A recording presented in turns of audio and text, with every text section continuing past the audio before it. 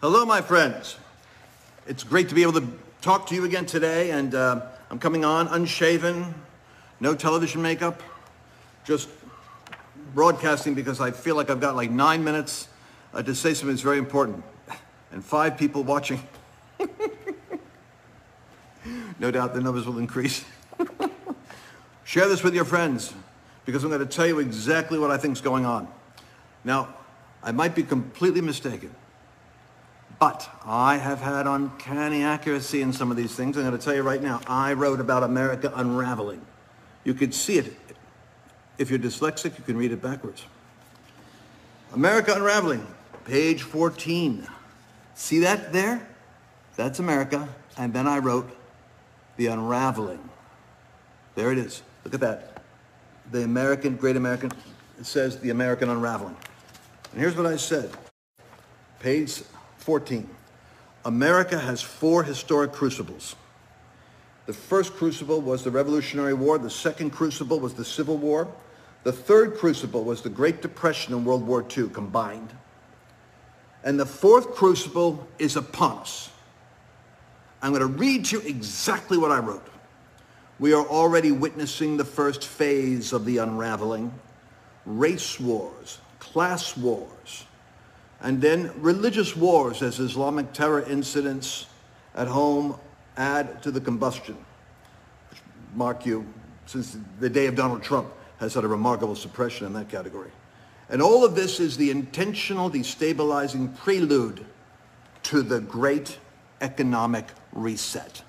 The Great Economic Reset, written in 2015, published 2 months before Donald Trump was elected president. The trigger for this fourth crucible could come from any number of global incidents, but whatever the cause, it will most likely manifest in regional social upheavals. Remember those words. And national economic meltdown. National economic meltdown. Written in 2015, published in 2016, 2 months before Trump was elected during the Feast of Trumpets. It can be swift or it can be prolonged.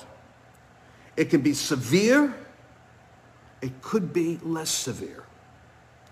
Much depends on the governing philosophy that enters the White House in 2016. This factor, more than any other, will shape America and the world for better or for worse. I thought for certain this meltdown was going to come after the next election. Therefore, I said it's not time to raise the panic. It's not time to get fanatic. Let's get Trump reelected. The Lord said, this people says it's not time. Haggai chapter 1. Haggai is the prophet that was sent to our generation, the Zerubbabels, the remnant, the sage-cons, the spiritually active, governmentally engaged conservatives, the 23 million that actually put Trump in office in 5 swing states, showing up with 170,000 votes, a mere little measly 170,000 votes out of 120 million. But it was like a remnant showing up at the right gates and shifting history. Now it's up to you, the remnant. My brothers and sisters, share this broadcast. I'm going to say some things in the next few minutes that are, in my opinion, either very bad theology or revolutionary prophetic architecture. I said, how bad can it get? Heidi Baker, a respected global missionary, shared a vision she had while visiting a church in the United States. Page 16, 2016, before Trump was elected. She said, I saw bread lines and soup kitchens and people wearing beautiful clothing, but the clothing wasn't worn out. I didn't want to see what I saw, but I saw what I saw. It was so undone. I said, Lord, what's going on? I saw people in 4x4s and Lexuses and Mercedes-Benz and BMWs and Toyotas. They were all with fancy, shiny cars, but they're standing in line. And she said, I heard the Lord say, suddenly. She also saw warriors that became warriors. And then miracles of provision, miracles of supernatural provision, such as she's seen in Mozambique, where food was multiplied and things were multiplied. I'm telling you something. Sometimes we write these things and don't even take seriously what we write. The Spirit of the Lord could be upon you and you're not even aware of it. And you go back and look at it and say, oh my God, did I say that? Who wrote that? Oh, I did. Here's the proposition.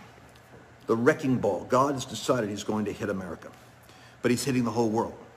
All the nations are like this. The question is, when the shaking stops,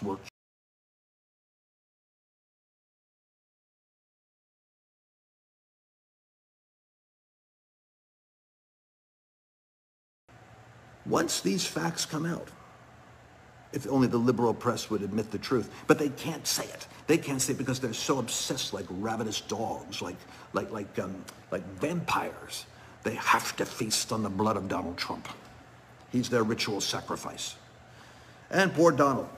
This man, he loves this economy, he loves this country, he's a shepherd over the nation, he builds it up to the greatest economic status it's been in. And unemployment is radically reduced. And he just watches the whole thing collapse like a house of cards in front of him. And he's night and day, he's agonizing over how to solve this problem. And so some of the things that you're even seeing him say, that this is, I'll tell you what it's like, 'cause this happened to me.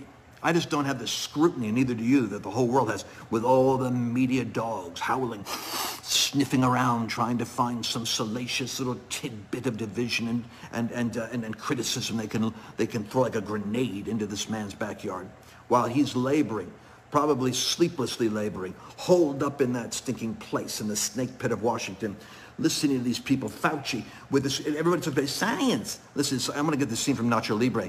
You are not a man of science, because science at this point is El Succo. Science produced the virus. Science then miscalculated with Dr. Fauci the seriousness of it as far back as January and February. He said, it's not a problem here. And then science gave us the models that caused a panic attack. CNN, MSNBC, NBC, all these, half of the world. Then Gavin Newsom, 20 million Californians. And then Cuomo's, hair on fire Cuomo, you tell me, Mr. President, who dies and who lives? I need 30,000 ventilators. What do we find out? Well, evidently 6% of the population has this thing. Millions have it and didn't even know it.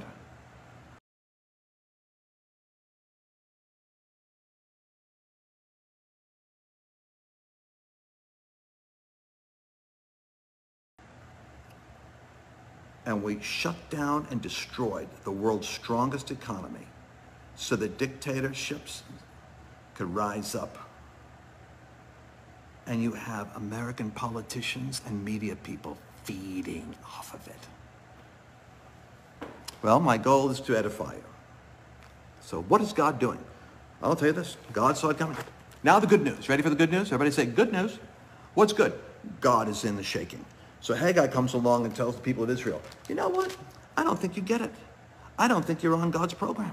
I think you guys are all doing your own thing. All you preachers out there are preaching, but you're looking at your business, your organization, your church, your fundraising, your TV show, your social media.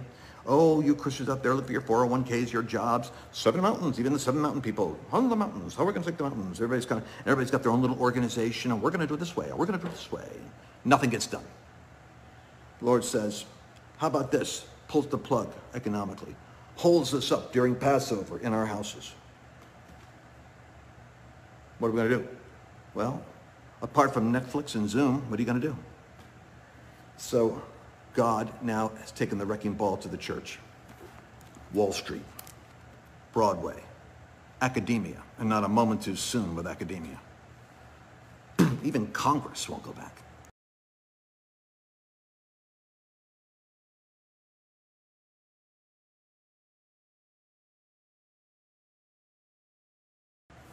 Anyway, the Lord says to Zerubbabel, he says to Zerubbabel, and I'm going to finish this. Zerubbabel's a governor. Why did he send a prophet to a governor? Because this move of God is a Melchizedek moment. I'm telling you, the shift is happening with the church. Why is there a government thing over my shoulder right now? Because the shift is happening in the church. Why over there do you see like George Washington crossing the Delaware? Because it's government that is going to be working in partnership with the church, because the Melchizedek anointing is the 7 mountain business, government, media, 7 mountain anointing merged with the house of God. the true church of the living God, the true ecclesia that's here to advance the kingdom of God. And when these two come together, the priestly anointing and the kingly anointing, you're going to have a Melchizedek priesthood. It's going to be like Solomon. Remember Solomon? He was in the temple and he offered the sacrifice. How dare a politician officiate at a sacrifice in the temple? Well, Solomon had the chutzpah to do it because he was a prototype of the Melchizedek priesthood, or the kingly and priestly anointing coming together.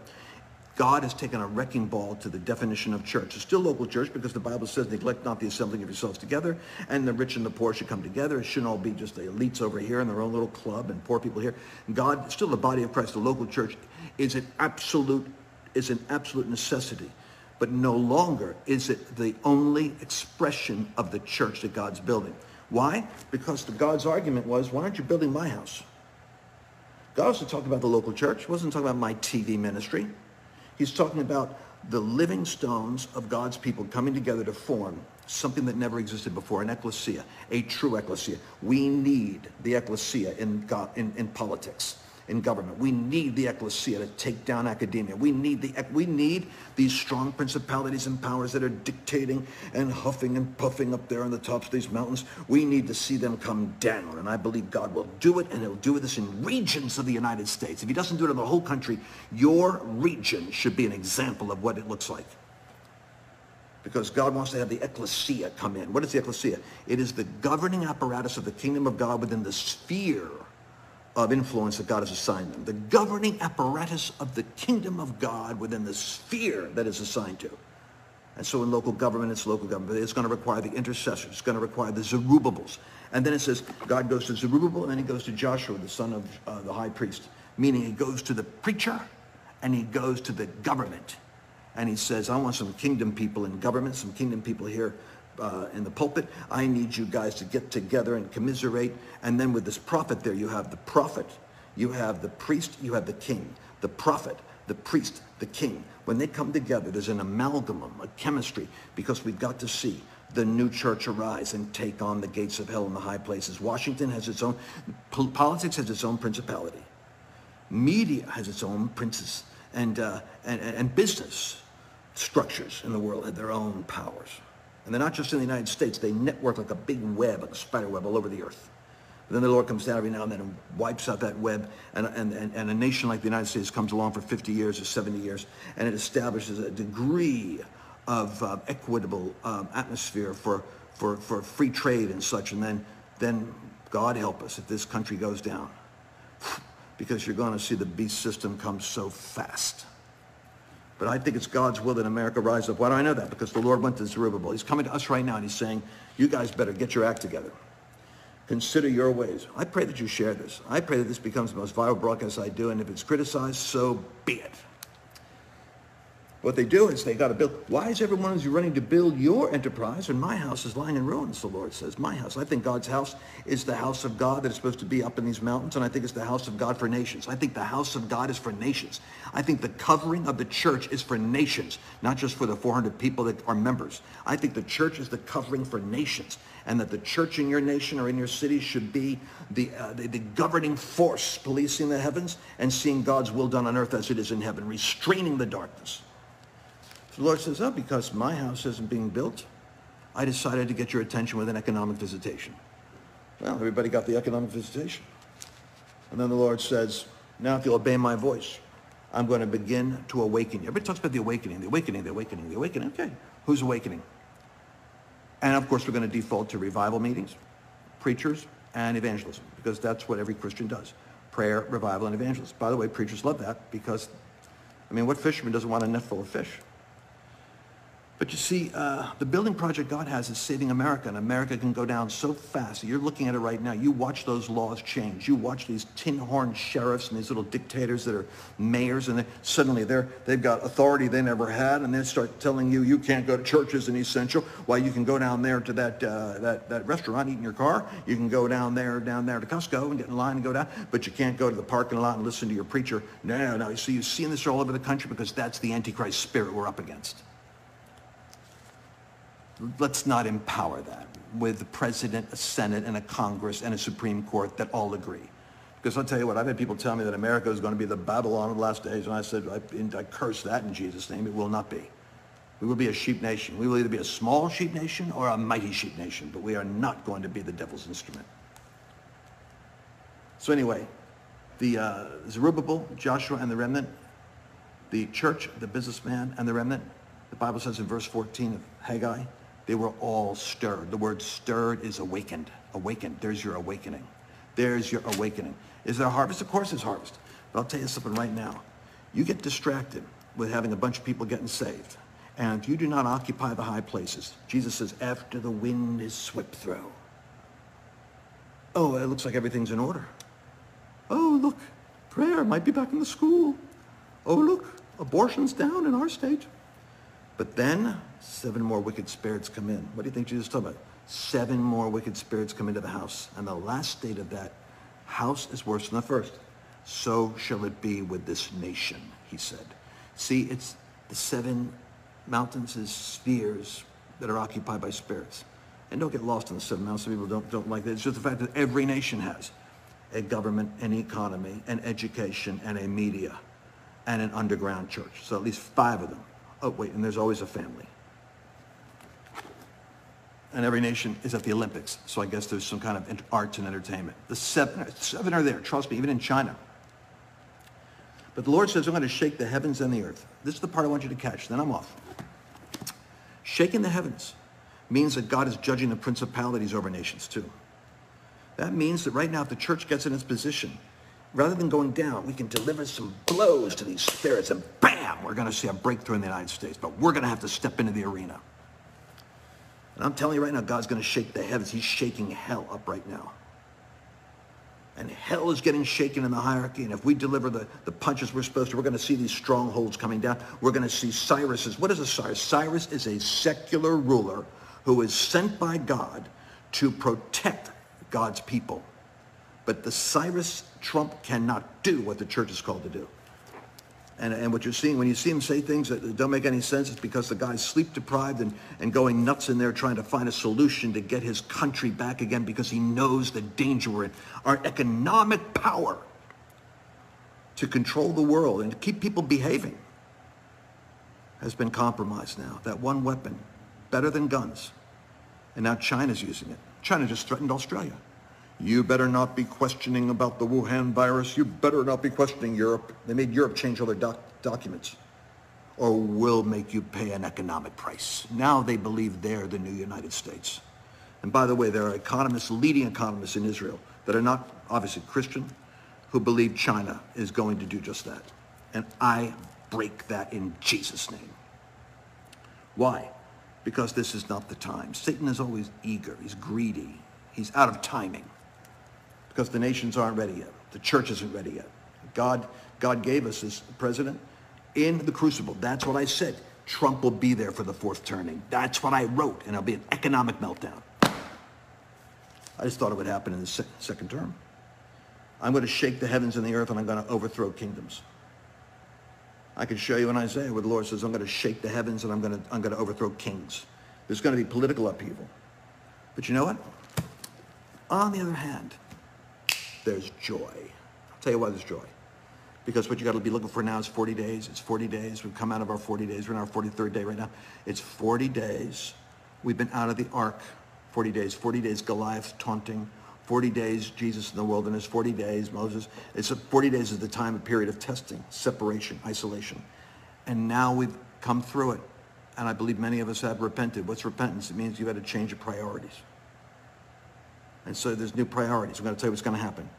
God is building the ecclesia, and he's building it in your life. Some of you aren't called to go into the mountain and take on a mountain, but you're called to find the relationships that God is knitting you to that form for you a habitation for the Holy Spirit. What you must see now is that divine appointments are being arranged where people are going to call you out of nowhere. You're going to meet people. People are going to come back to you from the past that are going to be new. There are new people that are going to be meeting you, but there are some people that have been with you that are going to be kind of like receding because we are a house of living stones, and God is putting together in the midst of the local churches, he is also putting together functional groups of people like living stones that are forming these small groups because they met from house to house. And then they gathered as a church, and they frequently gathered as a church in the city. And the city was like one big church. The secret is God is putting together, Ephesians chapter 2, verse 22. He is putting living stones in proximity so that we can become a habitation for his spirit. And when you bring into people into your life that have the Spirit of God, that God has anointed and appointed to be in your life, those relationships create a holding tank for the creativity, the anointing, the authority of heaven. God reveals what he's doing, and the authority comes down, and you start to wield the scepter of authority within your domain. God's going to use you in the sphere that you're assigned. You say, where do I go, Lance? You start asking God for the key relationships right now, but you go forth, just like when Jericho's wall went down, you just went back where the wall, wherever the wall goes down, you go in. In Nehemiah, wherever they lived, they went to work on restoring that part of the wall. So where you are right now, the sphere you're in is exactly where you're supposed to be. Oh, Father, we pray that you will begin to make us a magnet. Just pray with me. I just want to be a magnet to your Holy Spirit. I want the lovers of Jesus, the bride of Christ. I want those that are seeking first the kingdom. I want the dangerous ones, the ones like David, the ones like Daniel, the ones like Joseph, the ones that can wreak havoc on the purposes of hell, the ones that are delivered from the hooks and snares of Jezebel and the love of money and other things. I pray for those to be drawn into my life, Lord, like a cosmic magnet. I pray that you will sanctify me so that I can be a source of your voice, your thoughts, your spirit to them. I pray that the relationships will come into proximity, the stones will come together, and that you're going to go to the quarry and bring out those great stones and put together a mighty temple. The Lord says, go up to the mountains and bring me wood. Haggai says, go up to the mountains and bring me wood. I believe God is building a house, and he's building a house that can go on the high places of every mountain. For is it not written that the mountain of the house of the Lord shall be established at the top of the mountains? And so it shall be. Father, I thank you in Jesus' name that every curse, vex, hex, spell, every occult spirit, America is battling occult stuff like you wouldn't believe right now. And so in the name of Jesus, I pray, Lord, you would send your angels with swords that will cut the cobwebs of the occult, the curses and the snares that have been set in spiritual places, the thrones and dominions that are over these regions and cities. We bind their influence. We ask you, Lord, to release your angels right now. Release your mighty angels. I believe that right now angels are coming to the houses of the saints. God is coming like a Passover. The blood on your doors causing that spirit of deception to pass over. And God is going to begin to give you a fortified witness, which means when two or more gather together and they're hearing the same thing, the authority of their agreement goes through the ceiling. So may God give you the authority to hear what the Spirit is saying. And then the joy. What is the joy? The joy is when you've got the Holy Ghost, my friend. I don't care what's going on out there. I don't care what's going on out there.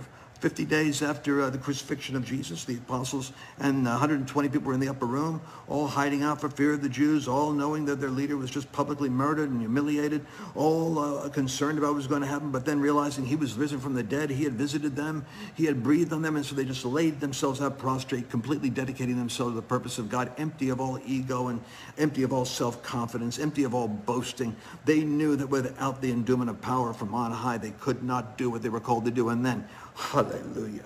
The Holy Spirit came down like a rushing, like a tornado, like an F5 tornado. And the sound of that was so loud in the spirit realm that the entire city was hearing like tornado sirens going off. And they were drawn to the source of this amplifier of sound, and they're coming fearfully. What is that? And then in the room, tongues of fire began to settle, and they began to speak in other languages. And God gave them the power to both hear and see and sense and speak by the authority of the Holy Spirit.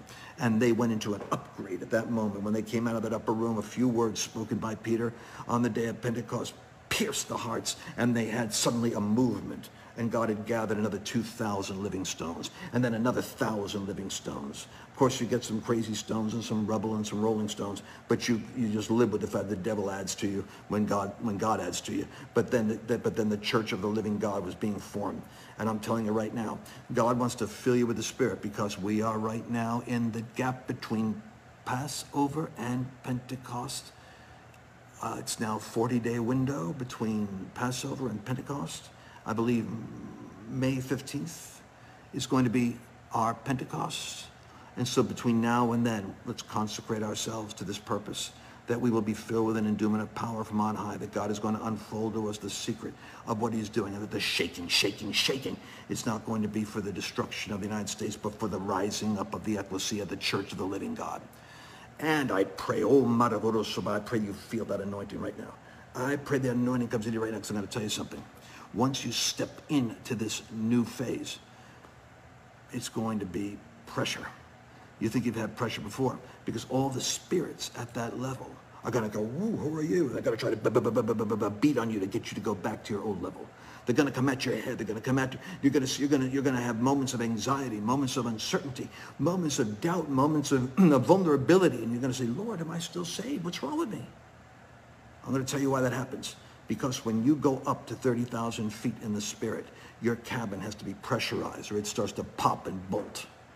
So what happens is clink, clink, clink, clink, clink. You're going to have those moments. And I'm telling you right now, remember these words. The Lord is by the anointing expanding your capacity to walk in the authority of your heavenly identity to fulfill the purpose that he gave you in the sphere of influence assigned to you. And when you show up and the spirits push back, you're going to push back in the spirit and you can maintain your joy, maintain your peace, and when necessary, you can exert your influence because your words are going to have power. Hallelujah.